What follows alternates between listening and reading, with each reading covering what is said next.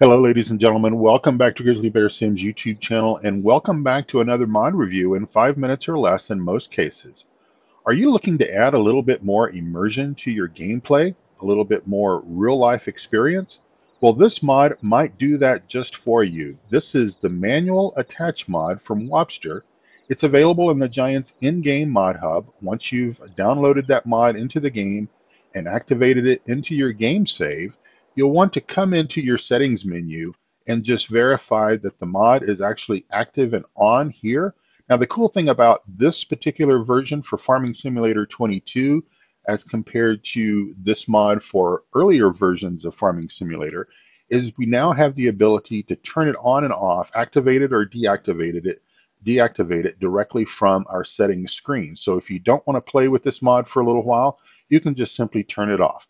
But for the sake of this video, we want to have it turned on because I'm going to show you some of the ways that this mod works. Now, this mod works on the majority of your equipment that you have. However, the way that it attaches and detaches from the equipment will vary based on the equipment that you're using. So we're first going to test it in our K7150 combine harvester. Here, first we need to get into the combine harvester. We need to fire it up, and we need to go ahead and click the Q key to connect our header to our harvester. And then we can go ahead and shut the engine off so that it's not so noisy. And then we need to come out to the header here, and you'll notice in your menu in the upper left-hand corner of the screen that we get a Z trigger to attach the power takeoff. Once we've done that, the header is ready to go, and we're ready to go and combine some corn or some sunflowers. All right, the next one I will demonstrate is this tedder here, and much the same way, we can come up to the attachment here. We will get our Q icon to attach the tedder. We will attach that. We will attach the power takeoff, and then we will long hold the Z key to attach our hydraulic lines. And just to unattach it or detach it from the tractor, it's just the opposite. We will long hold to detach the hydraulic lines. We will press Z to detach the power takeoff, and then Q to detach the implement. Let's go over here to our wheel loader. Now here, this functions much like the combine does. We do need to get into the wheel loader.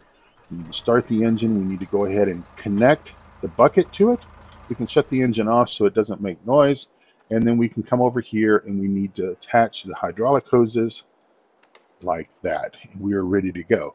Now, if for some reason you were to fail to attach the hydraulic hoses or something to an implement, then you may experience that implement does not work, or the brakes are going to be permanently on, something like that. So we'll come over here to another piece of equipment. We've got our Fendt tractor connected to our plow.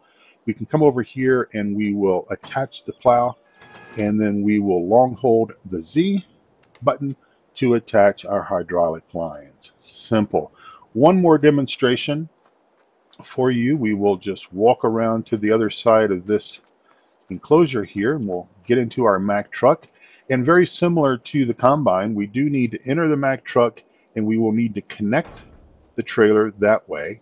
We can get out of the Mack truck, come over here, and then long hold on the Z key to attach our hydraulic hoses. And the opposite would be true if we wanted to detach the rig from the trailer. We would hit Q, it will lower the legs, and we can drive the Mack truck out from underneath the tipper trailer. Well, ladies and gentlemen, thank you so much for tuning in for another mod review in 5 minutes or less in most cases. I hope that you find these to be interesting for you and helpful to you, and that gives you the information that you need to know if you want to use these mods on your farm. Thanks for watching, and I'll talk to you soon. Bye-bye.